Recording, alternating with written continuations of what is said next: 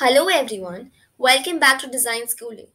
So far, we've learned everything about wireframes in this series of design schooling. A term called as prototype or prototyping is always mentioned when we study something about UI and UX. So, this video is completely focused on what is a prototype. Basically, a prototype is a simulation or sample version of a final product which UX teams use for testing before launch. In simpler terms, a prototype is a draft version of a product that allows you to explore your ideas and show the intention behind a feature or the overall design concept to users before investing time and money into development. Prototyping is one of the most critical steps in the design process. Yet, prototypes still confuse some designers and project teams. A common misconception is that some designers refer to mockups as prototypes, which can confuse those who know otherwise. Prototypes are also not a series of sketches or a pixel perfect pre launch interface. In this video, we are going to define what prototyping is and explain the different types. So let's start by understanding the goals of a prototype. The goal of a prototype is to test and validate ideas before sharing them with stakeholders and eventually passing the final designs to engineering teams for development. Prototypes are essential for identifying and solving user pain points with participants during usability testing. Testing prototypes with end users enables UX teams to visualize and optimize the user experience during the design process. Engineering is expensive, and making changes to a final product is often not as straightforward as teams anticipate. So, finding and fixing errors during the design process is critical. Prototypes have four main qualities. They are as follows. First is representation, that is, the prototype itself.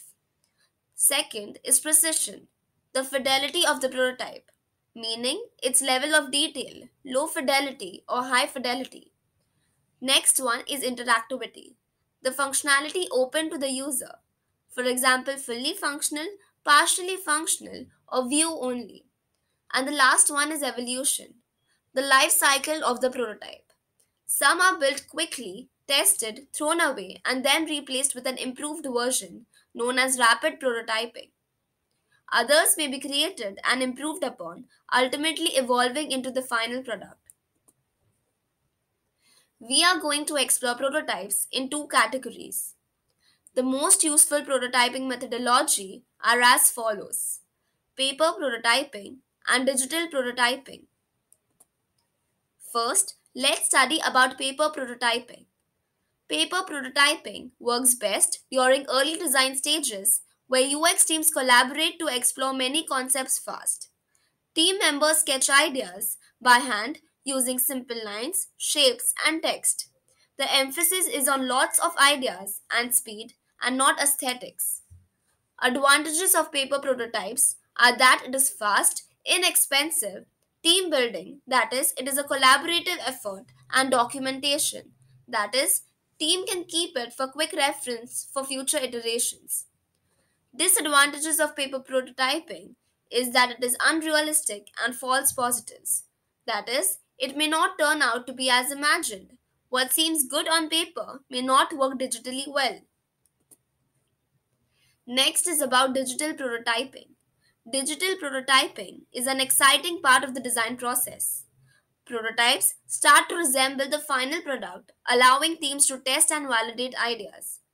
There are two types of digital prototypes: low fidelity prototypes, that is, a user flow using wireframes, and the next one is high fidelity prototypes, a user flow using mockups.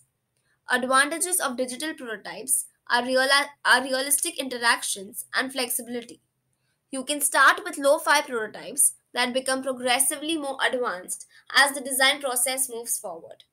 Digital disadvantage of digital prototyping is the cost. It is much more expensive than paper prototyping. So that's all for this video. I hope it was quite helpful, and for more such videos, do follow and subscribe to our channel. Thank you for watching.